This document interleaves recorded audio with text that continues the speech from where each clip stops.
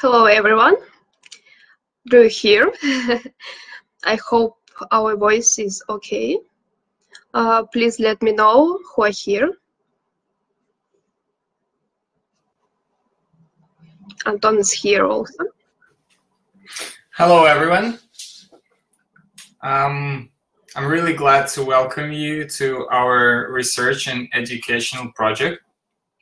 It is hosted by our laboratory, which is called Shukhov Lab at HSE University. I hope you know about it. You could ask your questions at any time and we'll answer them as soon as we can. Please follow the links I've shared at the beginning about our project and the list of events on Facebook. Yeah. Our speech today is like an introduction to the whole project. We won't get too much into details because we're hoping that we'll get dedicated parts for more particular topics. We'll split our speech in two today. First, Anna will cover the term urban modularity and explain what's that. And then I'll be talking about ceramic 3D printing as an implementation of urban modularity in our project. Anna, please start. Okay. Yeah, here just a slide about what was the block of our research project. So we started from introduction part, what I hear. Then we cover the topic on biomaterials and biostructures because it's also a key in terms of urban modularity. Then we cover the future with technology. So what is the relevance of this technology in the future? Maybe we should change this to another one. And the final research project practice is our summer school. Maybe after the quarantine, we are hope in this regard. I will give you a short review what the term of urban modularity. You can also write in the chat what do you think about this. I will give you an explanation why we need to rethink this phenomena today. What is the relevance? Why we need to rethink this? So we know that we have a lot of typical structures like facade blocks, bricks, paving slabs, typical windows, doors in the city. We also have furniture that is the same in different regions of Moscow, in Russia as a whole. We also have typical lanterns and simple modules like toilets or kiosks. So this is also modules that we can review, that we can change and why. So what is the problem? Actually, this is not so problem. This is like a fact because all of these modules has only one function.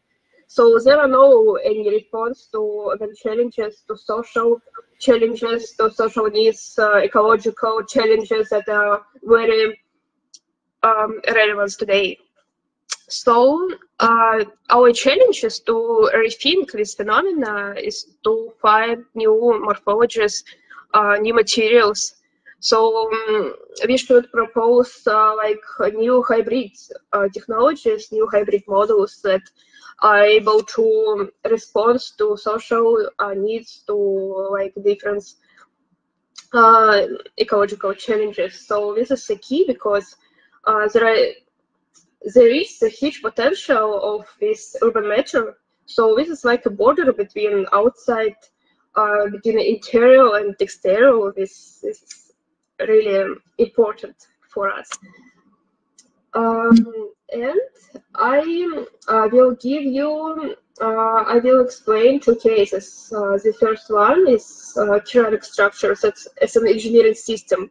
So the first case is based on what are the modules could have a function as like engineering system, ventilation one, or what are the structures are able to produce water, because this is very complex system. This is not only the module, this is really a system.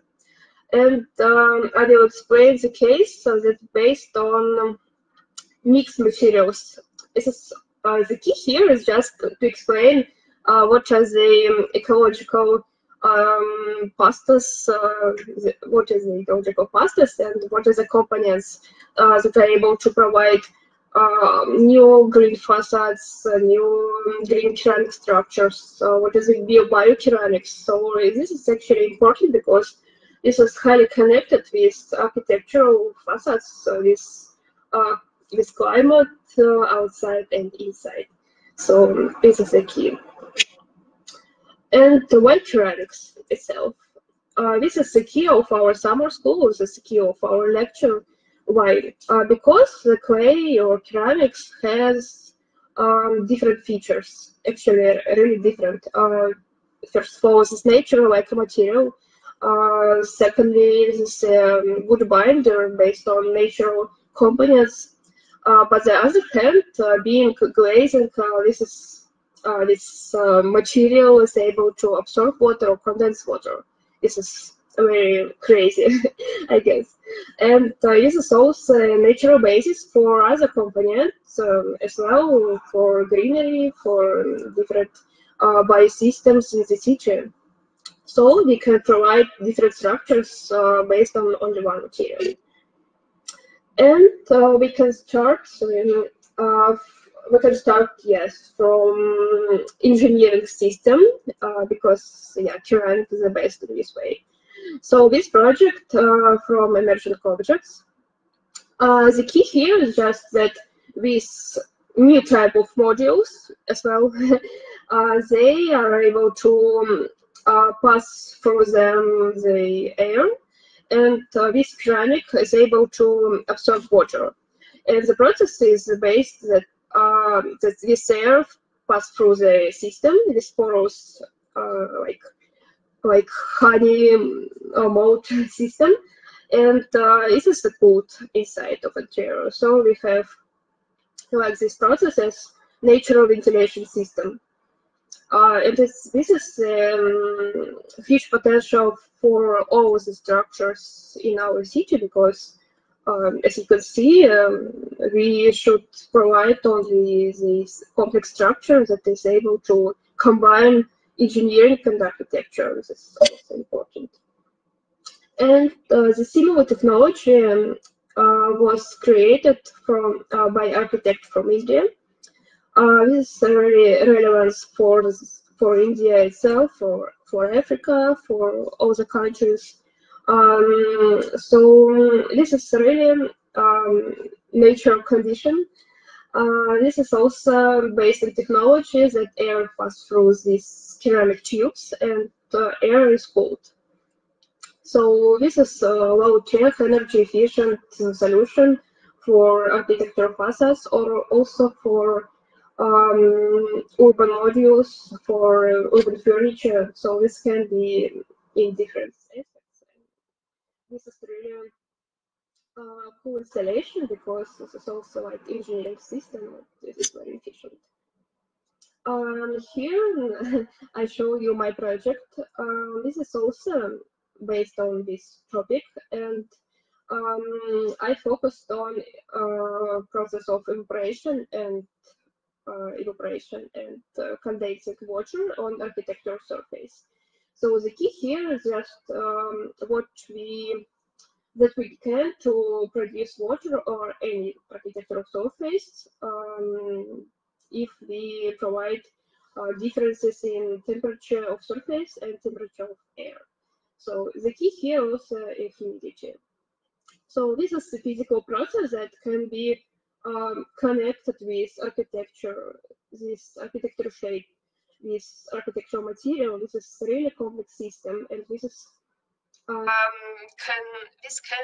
respond different ecological challenges, and can be like their source of water in conditions of water depletion, for example, in also different countries today.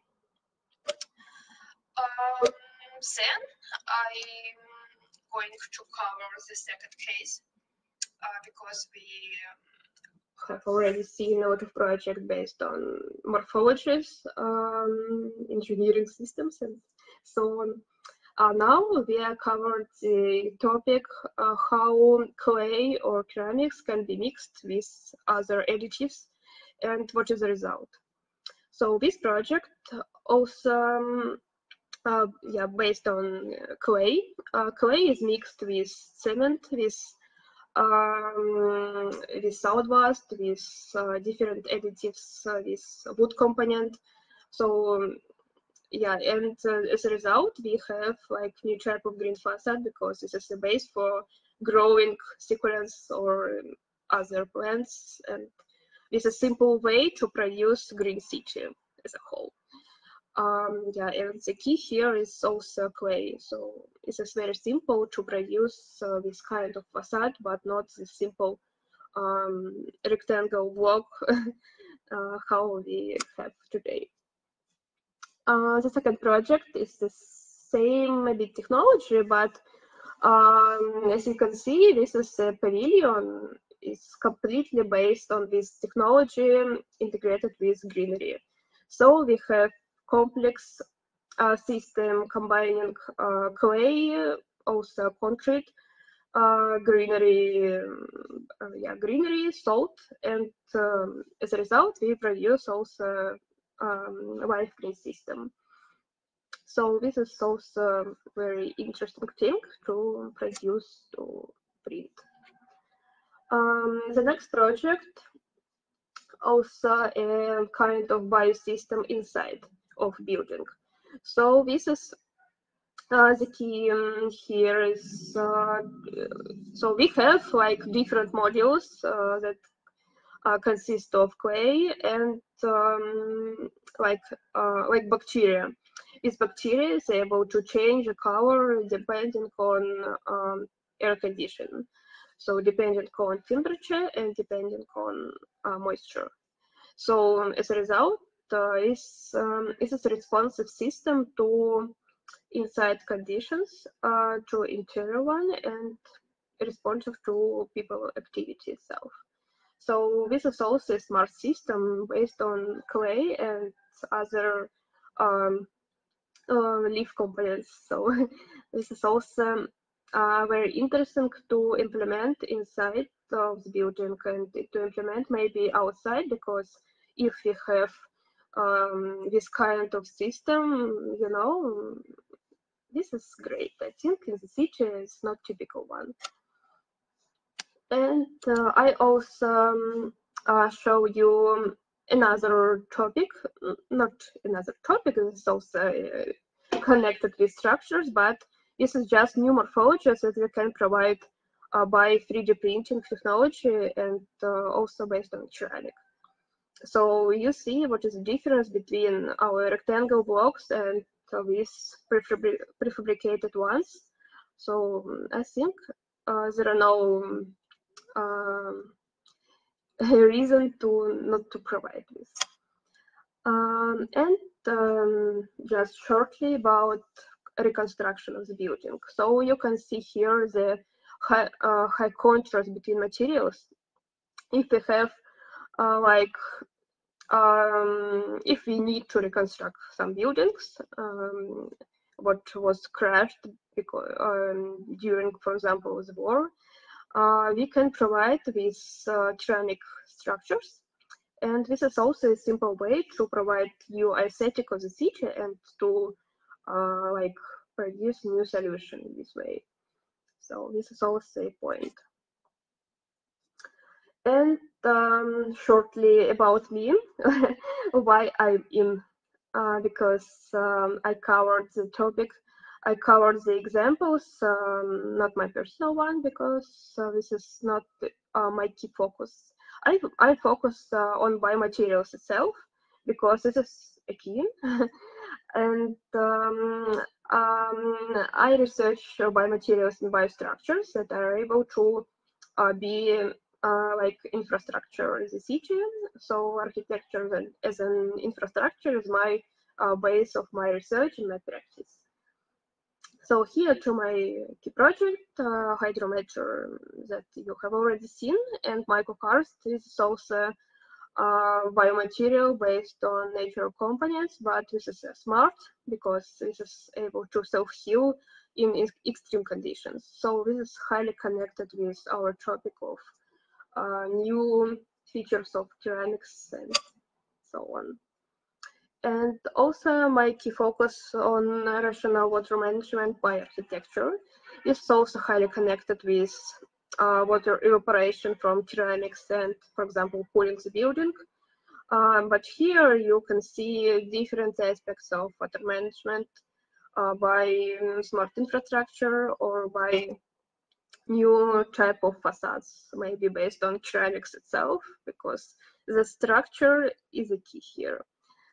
Yeah, and all the topics, all the aspects, all the ideas I describe in my website.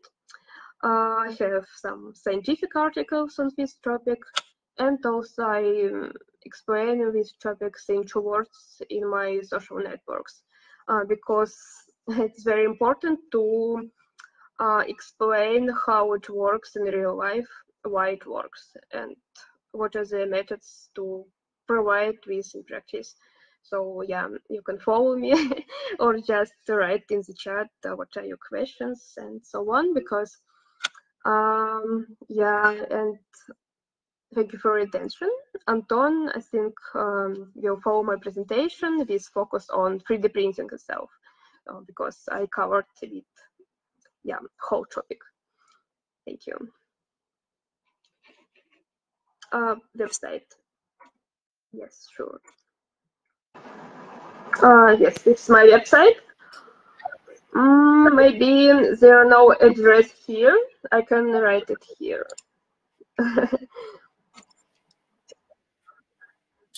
Thank you, Anna, for an explanation of what we see as urban modularity. I would like to ask our listeners and visitors what was the project you liked the most out of the ones Anna has mentioned. Personally, my favorite is the giant air conditioner made from ceramic tubes. What did you like about it? Because maybe your answer will lead us into focusing on something that fascinates people in these technologies more. So please give us some feedback.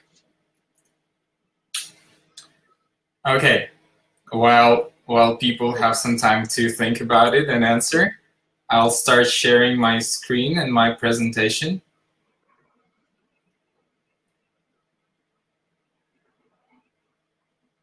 Hopefully it will start working.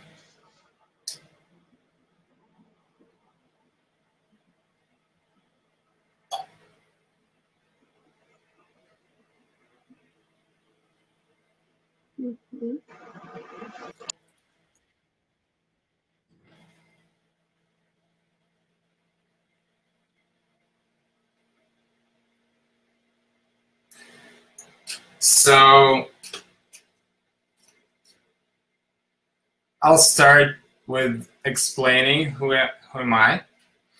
I have some, well, first of all, I'm an HEC alumni, and I came back to our university now as a lead technology expert in Shukhov Lab. But while I was not in the university, I've been doing some digital design, and then I got fascinated about ceramics. And as I also was a maker and 3D printing and CNC enthusiast, I decided to combine both things and started ceramic 3D printing. Luckily, I'm not the only one in the world. There is a whole community of people printing ceramics. On this slide on the left, you can see me assembling the machine we will be using in our summer school and the one we're using in our research project. And to the right, you see the biggest object I ever printed so far. It's around 80 centimeters in height. If you ever had some experience in 3D printing plastics, you would know that printing such a massive sculpture out of plastics would take a week or something. In case with ceramics, it took around 3 hours to print, which is which looks amazing to me. It has some downsides, the technology of ceramic 3D printing, but we'll cover it a little bit later. So we called our program Urban Modularity. Anna just explained what is it, and I will be speaking about more technical side of implementation of this concept.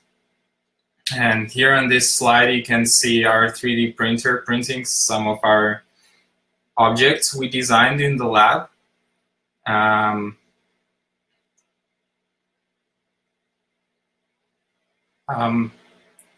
Could you please tell me if anybody of you, of listeners, have ever 3D printed or maybe 3D printed ceramics? I understand it's quite unlikely, but maybe you do have some experience. Could you share it?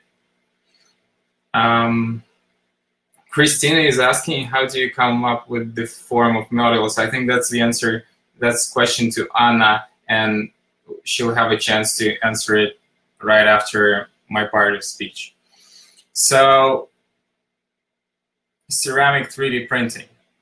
The first question everyone's asking, how does it work? Like,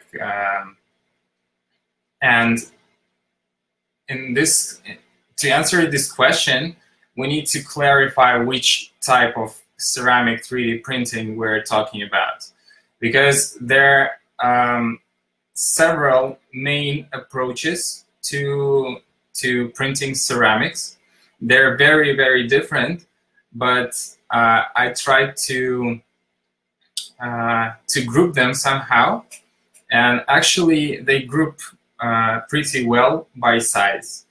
The smallest objects you could print and the most precise ones, like 1/10 of millimeter could be achieved, and even more precise, is usually done by ceramic powder sintered by laser. What it really means that first it has some really professional and technical usage, and most researchers would never use the outcome of this printing, and also it's really expensive. Like machine that sinters ceramic powder by laser could easily cost, I don't know, $50,000 or something like that. The next group is printers that use ceramic powder jet binded by water or chemical binder. Maybe you know about Formlabs. It's a technology of special ultraviolet curing resins that allow printing quite precise objects, but again, they're very limited to the size of the object.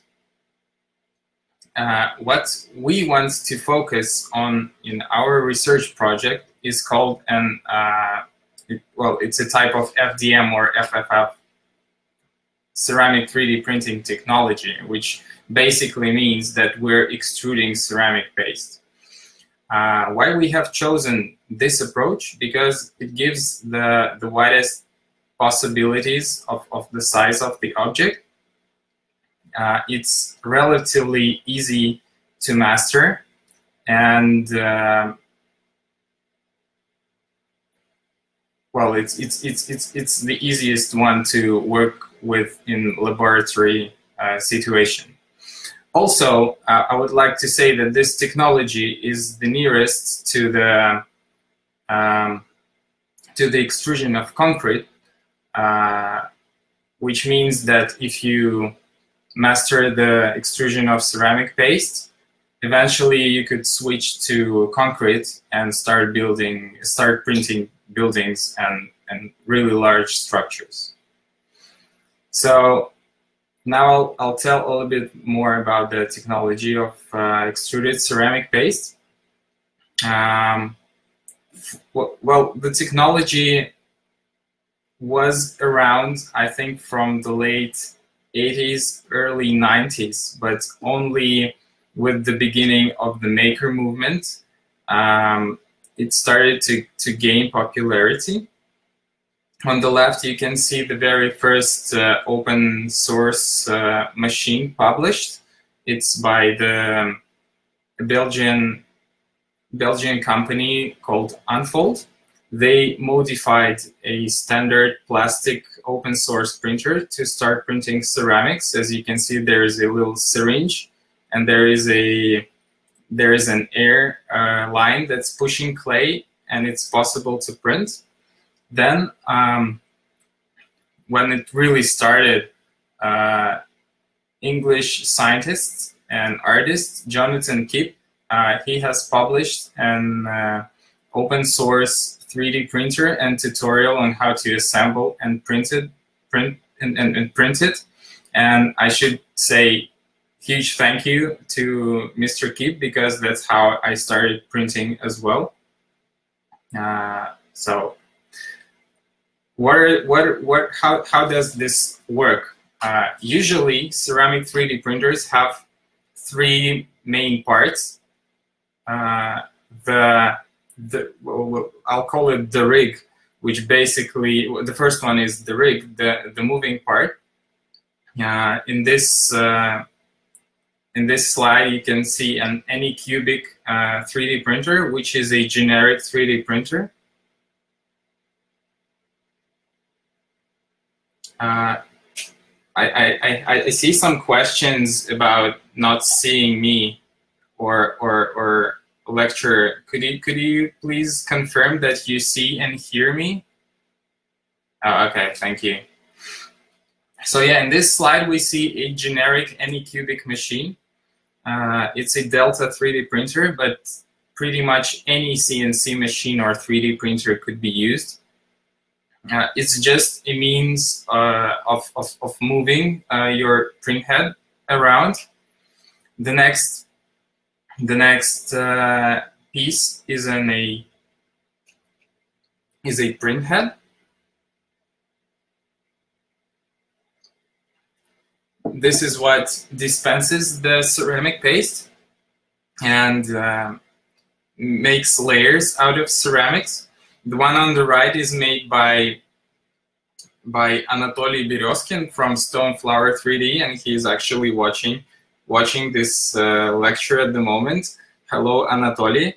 He also made an open source extruder head. I really recommend Googling and yeah. So finally, the third part is the tank. It's on the right top. It's filled with it is filled with clay, diluted to consistency of something like toothpaste, and you can see it in the video on the left. So basically, the clay is loaded in the tube, then it is fed with air or with the pressure of a mechanical movement like a ram press into the extruder head, and then the machine starts moving to control the flow of the paste. Other than that, the process of 3D printing is quite similar to plastic 3D printing. We have some kind of 3D model like the one on the left. Then we slice it. We divide the model into layers, and then we print it. We print it the way we sliced it into layers. Here on the right, you can see a robotic arm working as a rig for a 3D printer. Unfortunately, we could not see the tank because it's really massive one, and this particular printer doesn't have an extruder head at all, so clay is flowing as it is from the hose. So let's get more into detail of printing. The printing ceramics, as well as printing plastics, reminds me a lot of the traditional coil building. I think that's the technique that was around for several thousand years before, even before pottery throwing was invented, when the potter was laying some clay in coils and then building some levels of it, and finally smoothing everything to form a smooth structure. On the right, you can see that with ceramic 3D printing, very different level of precision could be achieved. Obviously, the bigger layer is, the faster you can print, but also you lose some resolution.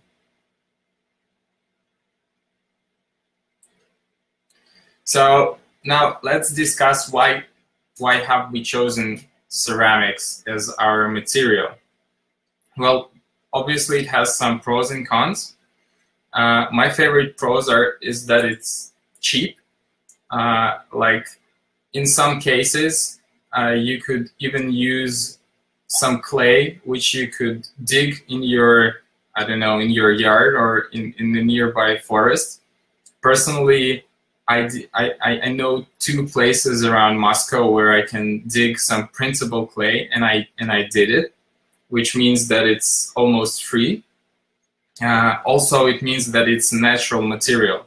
Like with plastics, you really, every time you print something, you contaminate the nature a little bit, unless you recycle your prints, which in plastics is quite complicated. Alternatively, in ceramics, if you fail a print or you don't like it until you fire it, you could just throw it back into the bucket, mix it up, and print again. What I also like about ceramics is that it's aesthetically pleasing. I'll get into detail about this one.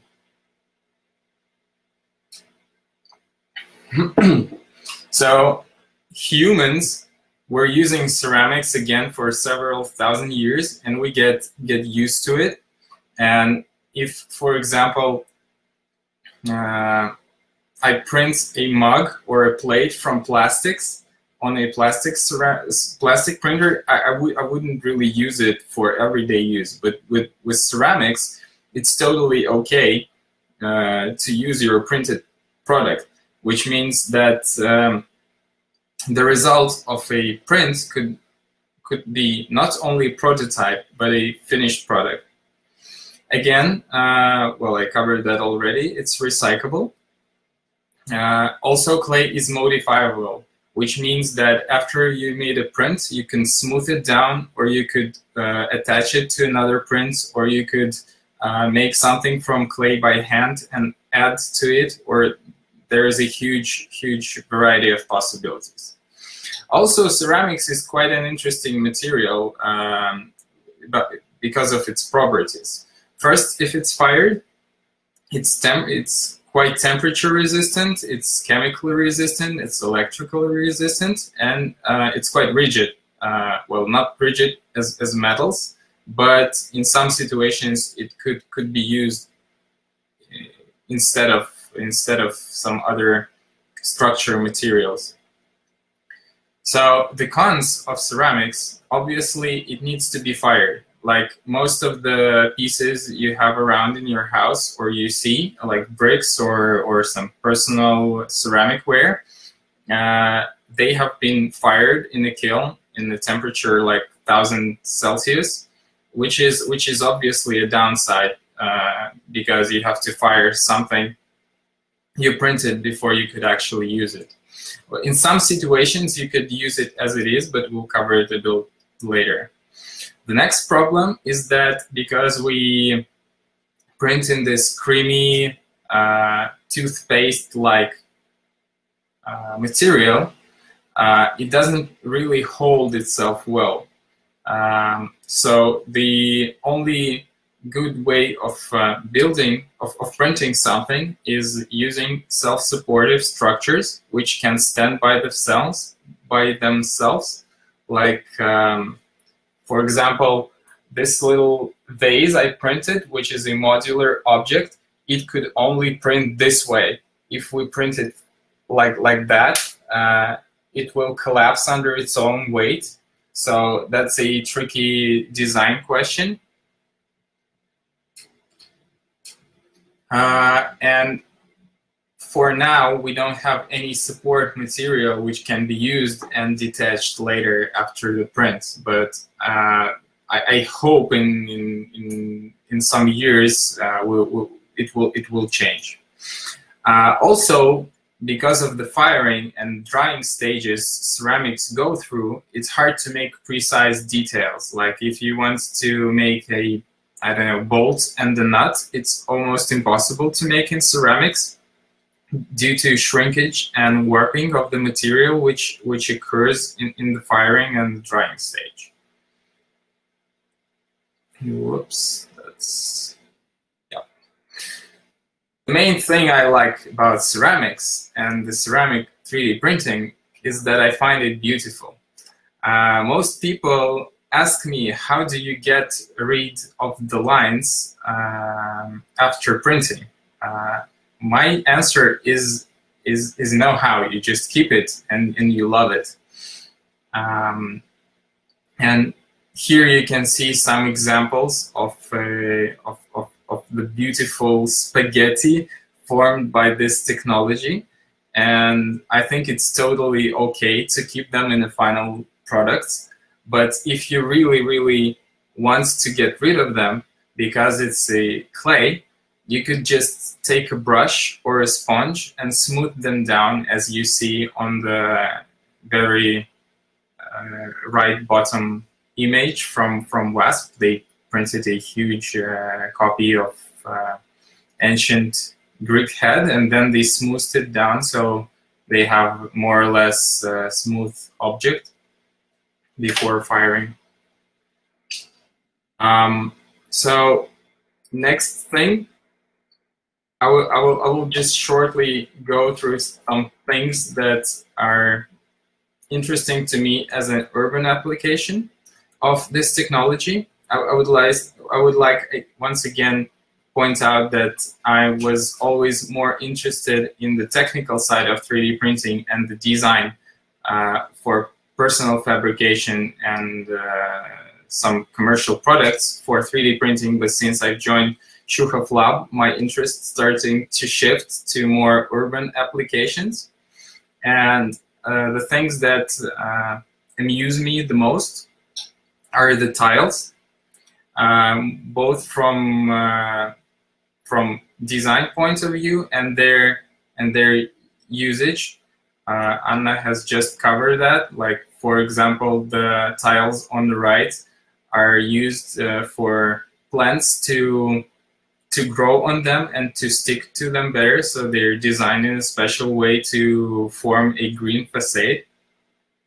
Next thing are the bricks. That's, well, basically ceramic 3D printing is the only way you could make a huge variety of some special bricks.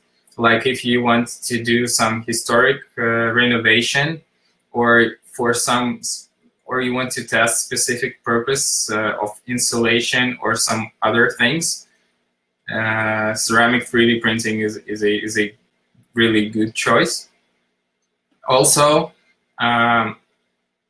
most commercial products in ceramics are made either by slip casting, which needs a mold for every piece you make, or by an extrusion, which needs a huge machine and a die for each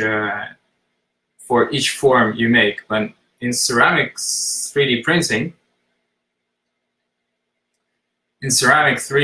you don't need any mold or die. You could just print something really,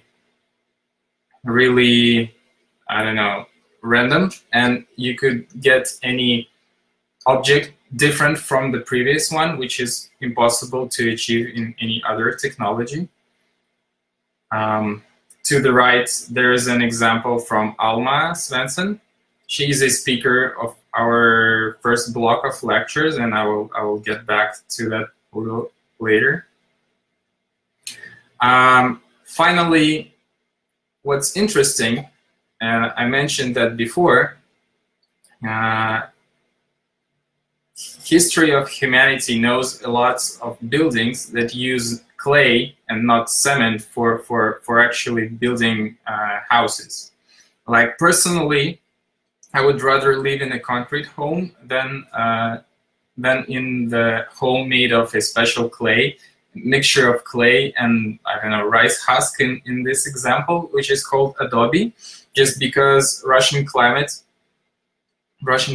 is not really suitable for living in adobe house. But in southern countries like Spain, you can see it in the top left picture. They have made this experimental pavilion, and according to the makers, the company WASP, they have reached a very high level of insulation, so it's kind of a high-grade economical building.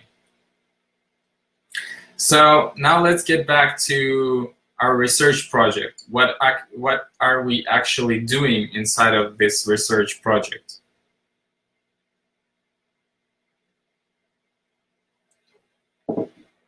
Are you still seeing my slides? I guess it's stuck. Sorry, give me one moment.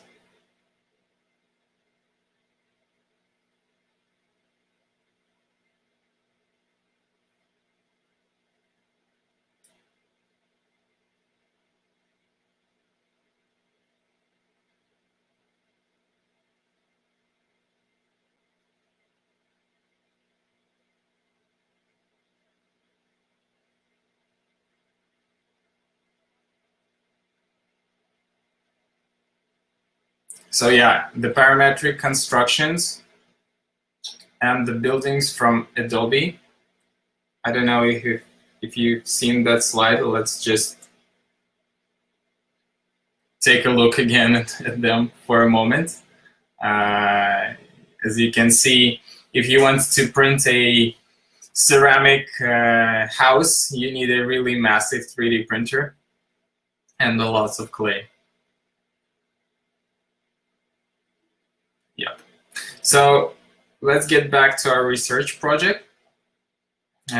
What actually we do in the lab at the moment, well, not at the moment because we all stay home, but we did just before we got locked down.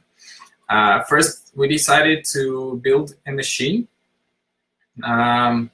We decided not, well, there is only one or maybe two commercially available machines of that size, and they're quite expensive, so we decided to build our own so we can modify it the moment we want, and like to have full control of it. That's the machine, and it's already printing. The height of the print area is 600 millimeters, and diameter is around 500 millimeters, which is massive in terms of plastic 3D printing, but average, I think, in ceramic 3D printing. And my goal is to print bigger, my personal goal. I hope I can print a house myself one day. Let's see if it will happen.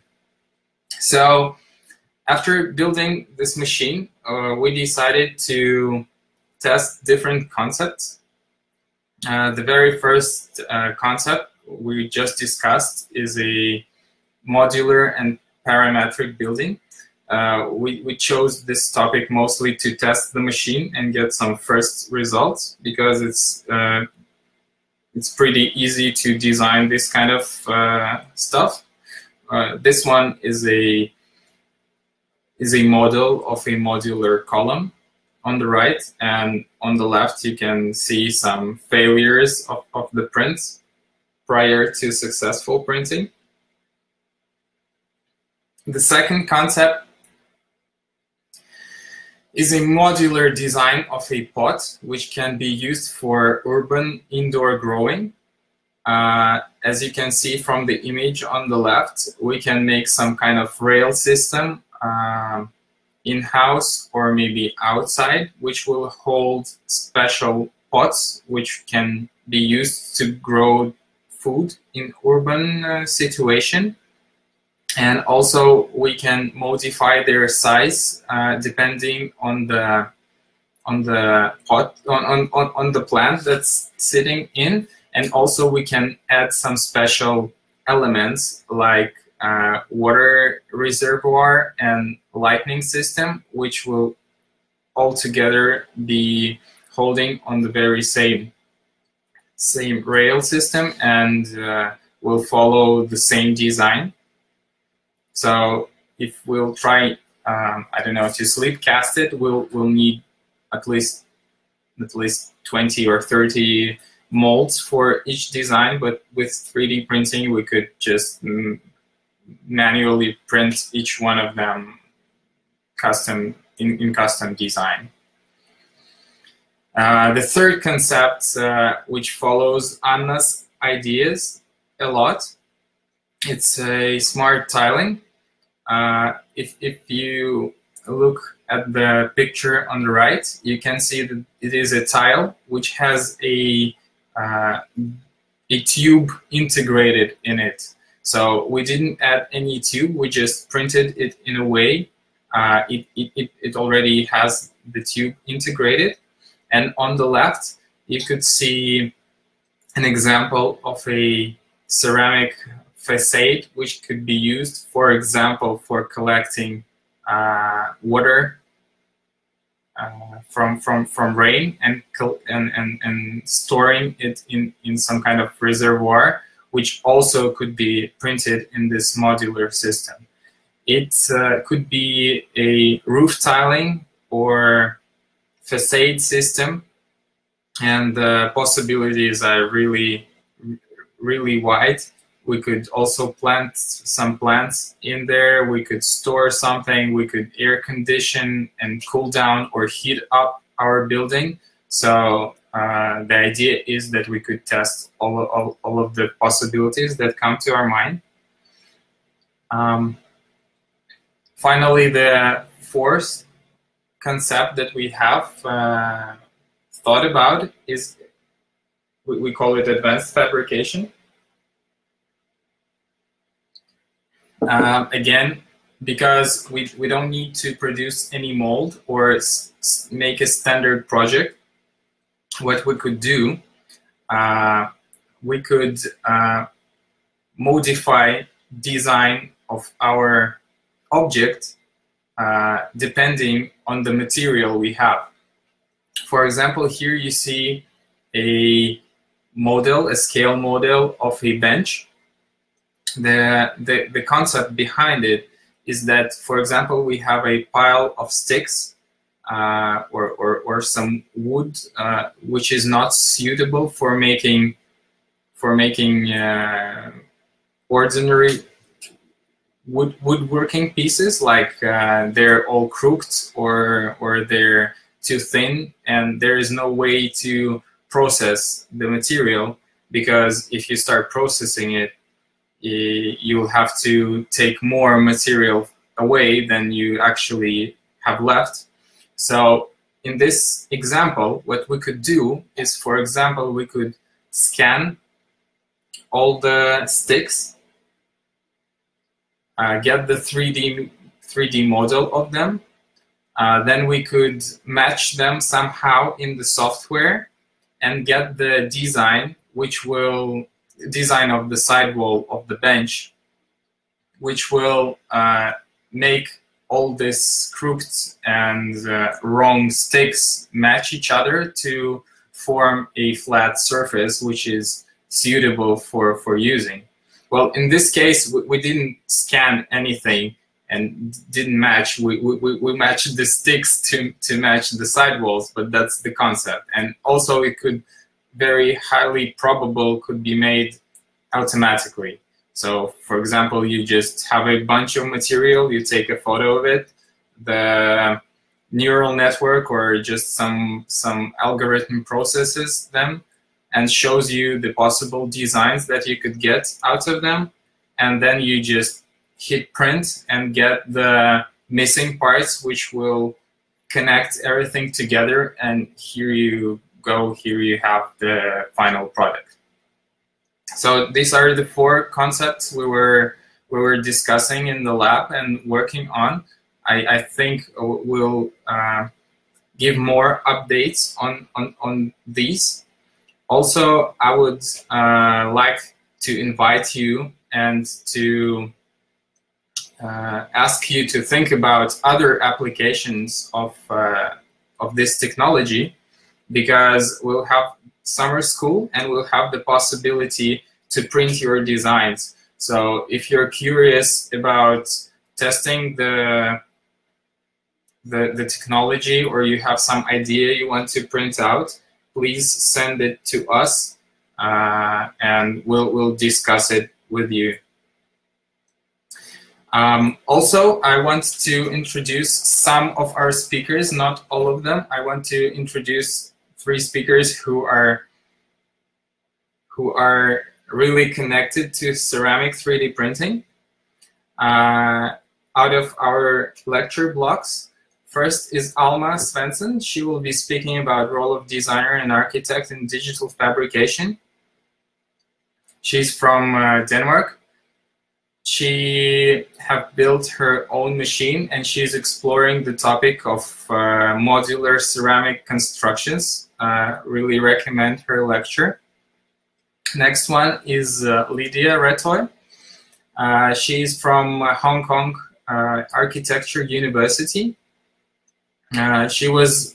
What they did in university, they printed the imitation of coral reefs in ceramics and actually put them in the seas, I guess, to check if the corals would start growing on them, and I think Lydia will tell about it better, but that's a really interesting implementation of technology and an interesting case.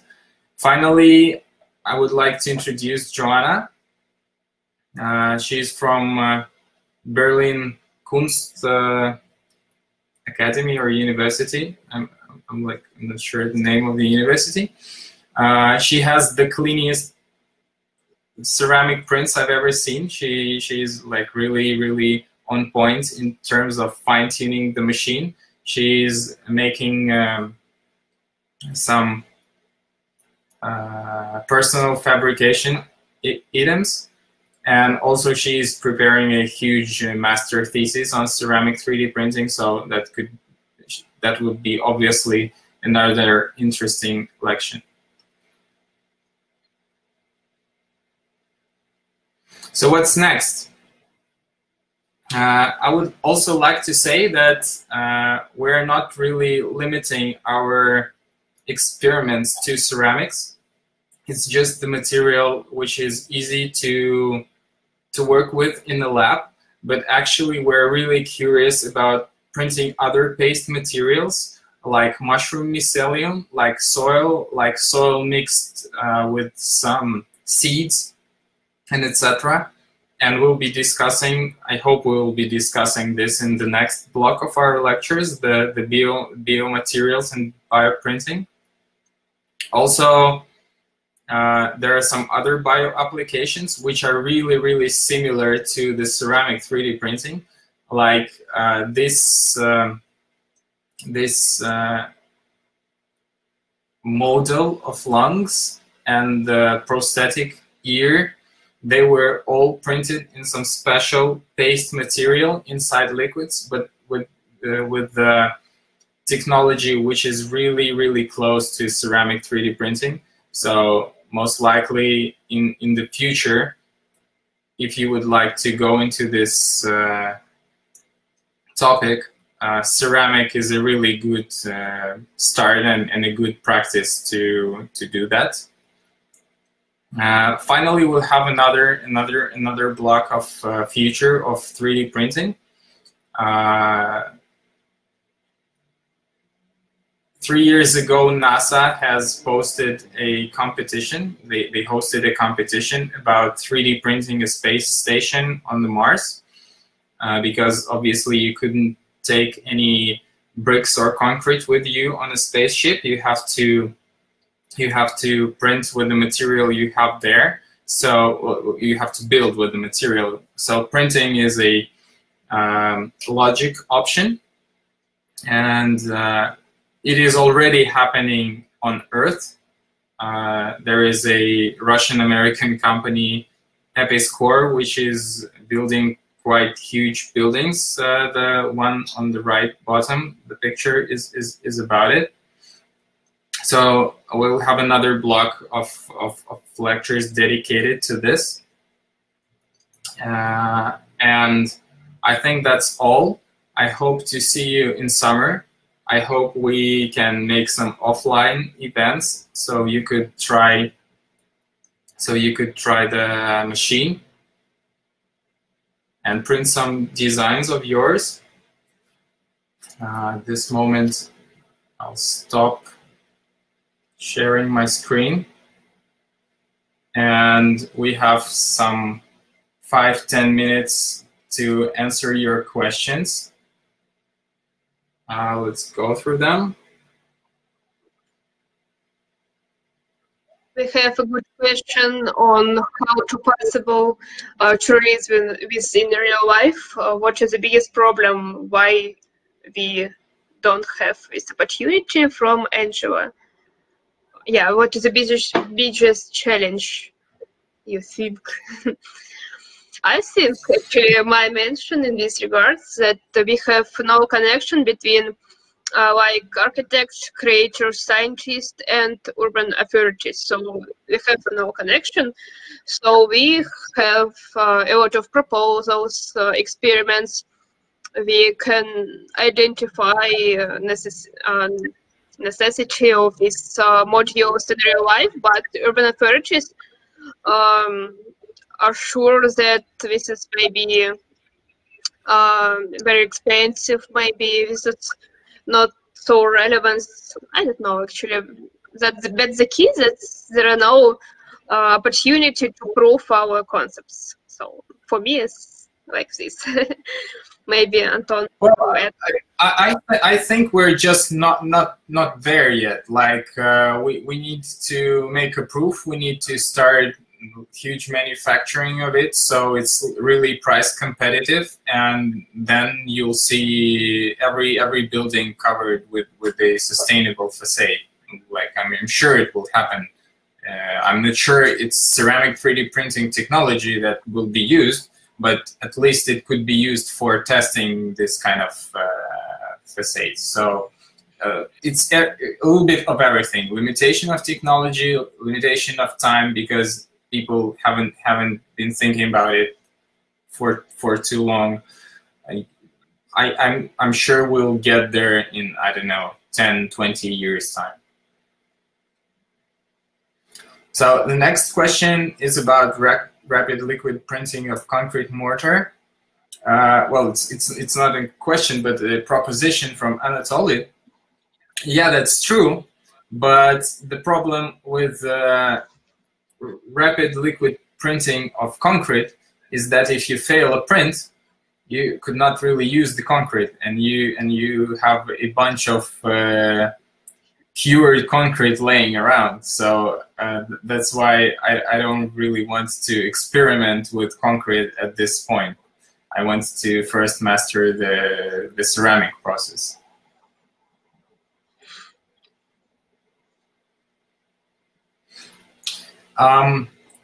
Yeah, another common dentures are also made of ceramics from a dental technician. Most likely you're using SLA printer like Formlabs for that, where the resin is mixed with ceramics. We're not really focusing on this technology. I know it's doing well in the dental. Well, basically, that's the answer to the question about sustainable facade. So in dentistry, this technology really solves a lot of problems. So it implemented and got ordinary pretty soon. And in facades, it's not there yet, so we're getting there. Software package. I think we'll have a separate 1 or 2 lectures about it. So there is different software types used in 3D printing. First, you need to make a model, and pretty much any modeling software could be used. I personally use mostly Rhino for modeling, but it could be photos scanned from real object, anything. The next is slicing software. Cura could be used. I personally use Simplify 3D and Slicer mostly because I'm a Mac user, and I'm actually not sure if Cura is even available on Mac. To start, it's a good way of slicing objects. But if you need to get into more advanced things, you have to use Grasshopper, most likely Grasshopper or any other software which allows you to make a G-code from scratch. So you have a total control over it. And yeah, we will for sure have a lecture about using Rhino with Grasshopper to generate G-codes for controlling robotic arms or 3D printing ceramics. Yeah, so we'll start with something like Cura, and then and finally we have software to control the robot, which is usually repeater host. There is a Pronterface program which we also use, and if we use some robotic arms, they usually have some proprietary software which controls it, which we'll master somehow. Yeah. Do you have some other questions?